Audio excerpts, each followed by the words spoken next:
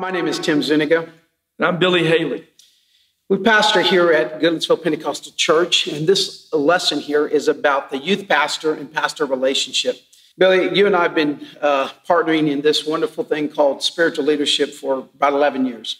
And so we come to this session really with the idea of a youth pastor and senior pastor relationship, the dynamic, the trust, and all of those things that make that work. And so I just want to set the table here for this conversation. We want to have an honest conversation with pastors and youth pastors. We want to pull back the curtain because we know this is so important. We also know this is the toughest time in church leadership, it's spiritual leadership, and as much youth leadership.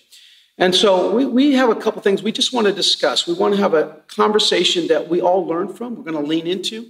And I think what makes the relationship work, where really the track that the relationship rides on, is called trust. And so, Billy, how do you gain trust? If that's the core, if that really is the foundation, how does a youth pastor gain trust with a senior pastor? That's a fantastic question. And, I think that one of the biggest ways that a senior pastor can gain trust from their youth pastor is time invested.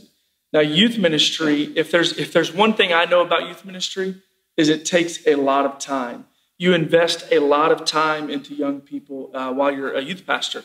And so a lot of times youth pastors spend so much time giving out, sure, but a lot of times there's no time spent back investing into them. And so I believe that a youth pastor is craving time from their senior pastor. And that time may be mentoring, spending time sitting across the table from each other, just talking about where they're going, what's going on in their life. And then not only time, but it's also caring about what I do, that you do care about what I do, but you also care about who I am.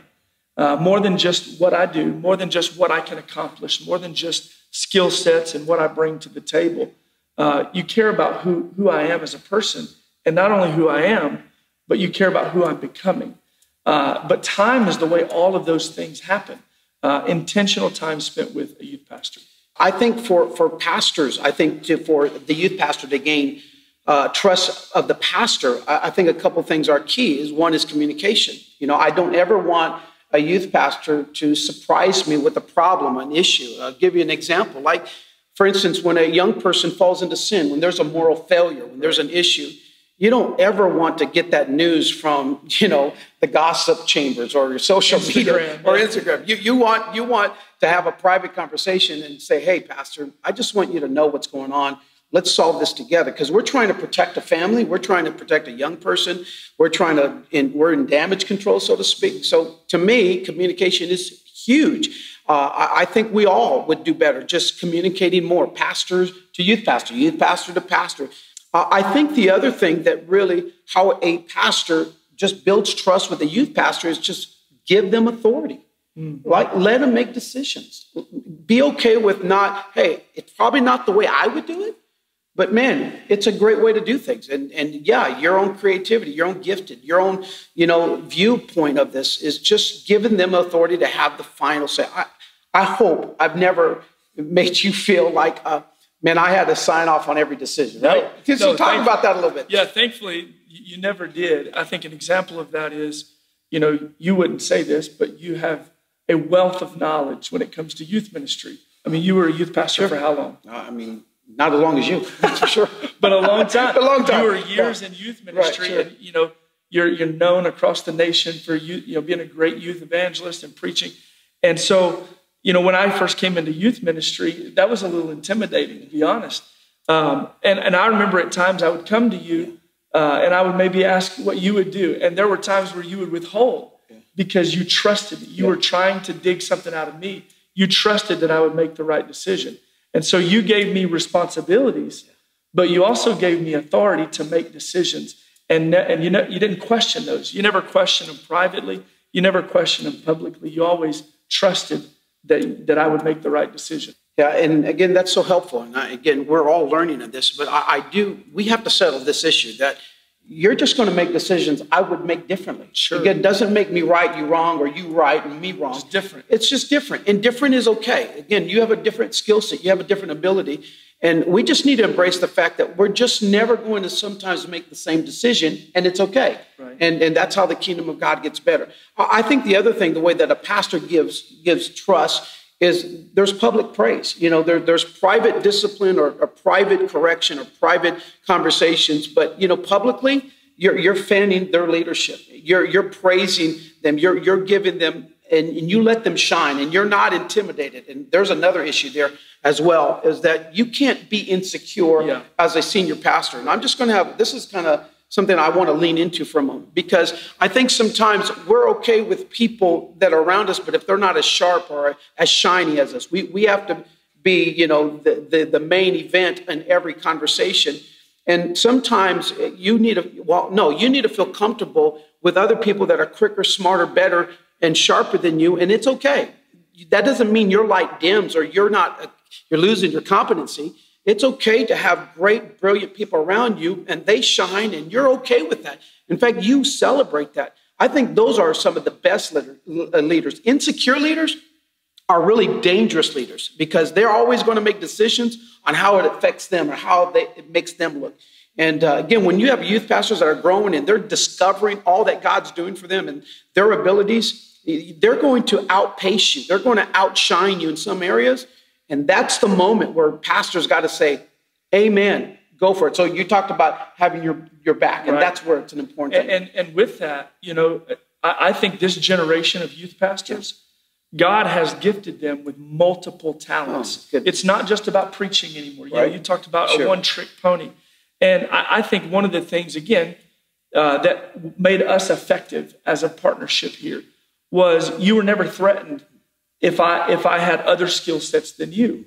And I think what happens with pastors is, if they, in an effort to protect their leadership, whether that's because of insecurity, what they've done is they've limited the effectiveness of their youth pastor. Yeah.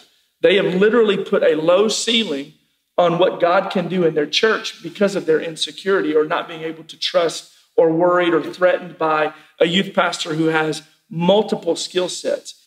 So they view their gifts and their talents as just another avenue for God to do that. So when the pastor releases them without worry of insecurity and threatened by that, it only advances the kingdom locally at their church.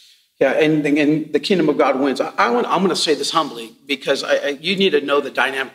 When I look at Billy, and again, this guy can sing. He can play drums like nobody's business. He's musically talented. He's computer savvy. He's good looking. He's got a beautiful family. He's got gorgeous kids, a gorgeous wife. I mean, the guy preaches. Okay. This is just real. Those that know Billy, and he's a humble guy. Keep going. No, keep going. Yeah. He's a package. Right? I mean, he's got the deal.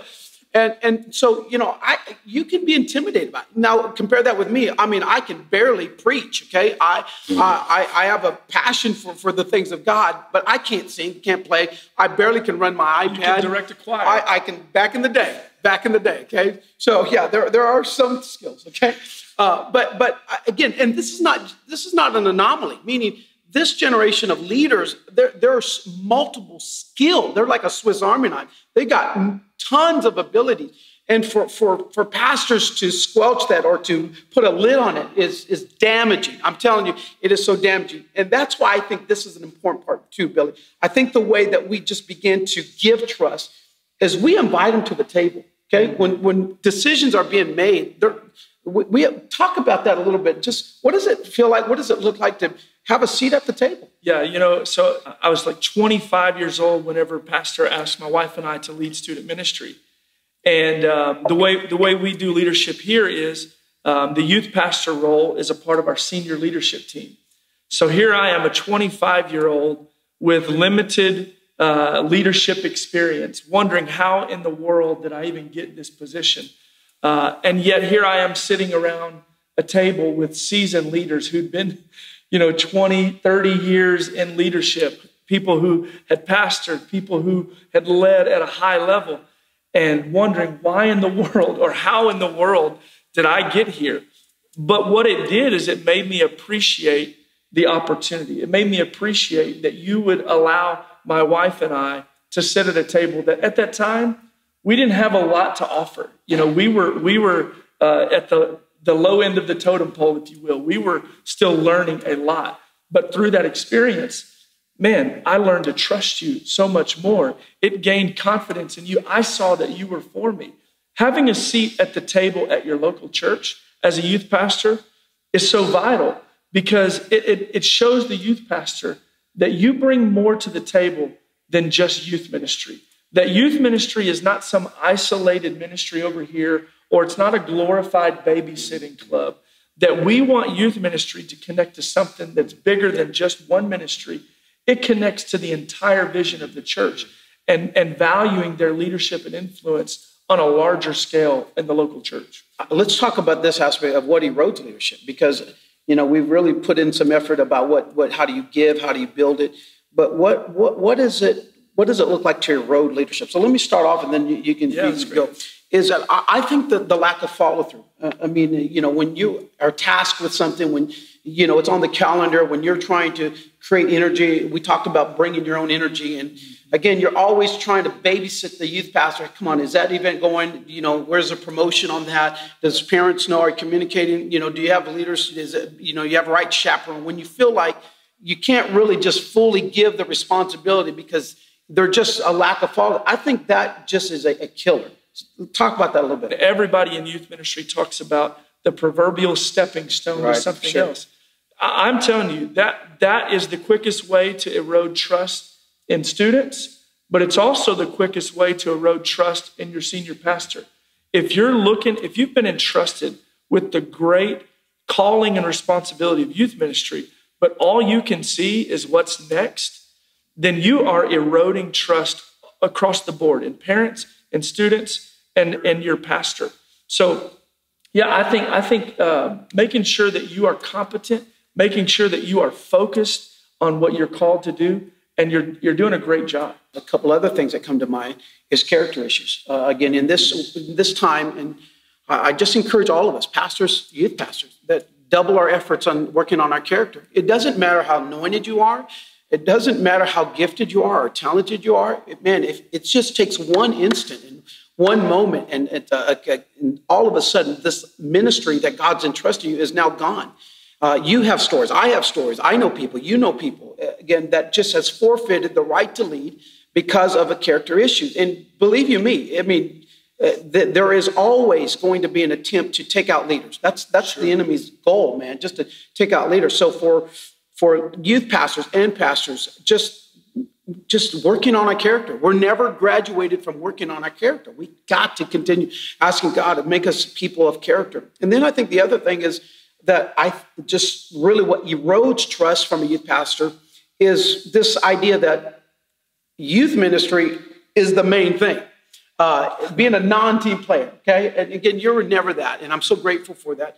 We always looked at it like we're a systems, like your body. Your body is a system. All of them work in concert. All of them work complementing one another. But when you're a non-team player, when you feel like, your events are the most important events, you only put energy when it's your event. You're only, advertising when it's your event. You're only concerned about your event. Man, that causes a lot of issues. So, Billy, I think one of the things, I'll never forget, one of the things you asked me was, what do you do? And what else do you do? It was never one thing, and especially whether you're a volunteer or whether you're full-time at your church, it's never just one thing. A lot of youth pastors that I know, they wear multiple hats now. And so I think that the quickest way to erode trust is whenever you are so locked in on student ministry, whether that's casting your own vision, whether that's being in isolation away from all other ministries, thinking that you're not connected somehow. It's only a matter of time before trust is eroded, not only in the senior pastor, but in other leaders. And that's where synergy is lost. That's where trust is breached. And so you got to look at your talents, what God has blessed you with, as bigger than just youth ministry. And because at the end of the day, and this is what I always told you, is that my heart is for the local church.